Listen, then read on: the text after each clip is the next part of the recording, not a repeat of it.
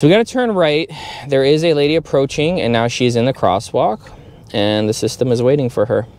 She's on the phone, and it's, you know, it kind of anticipates the human movement. Like before, when it would stop, wait till they're out of the crosswalk, and then go. Now it's just like really kind of giving that human type vibe, where it's like as the person clears the crosswalk, the system inches more and more into the crosswalk, which is, you know, that's a pretty human-like thing.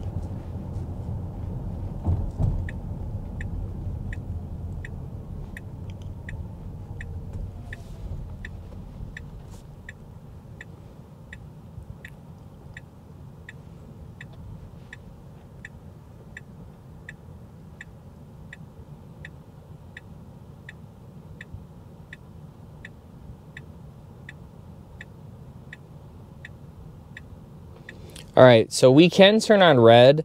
There's literally nobody around us. There is no sign for no turn on red. I'm gonna tap the accelerator, push the system forward, and just go. So let's see how the system's gonna handle it. We had a navigation point set for here, but I changed it, if you guys have seen. Now it's gonna slow down for these pedestrians.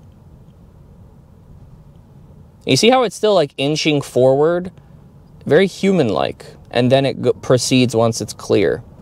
So it kind of gives off that, like, you know, human vibe for the people crossing, but if there's someone behind us as well.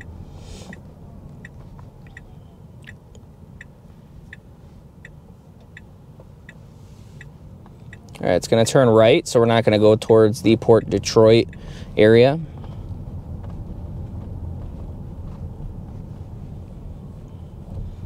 Lots of police in this section. I don't know what the car is doing. That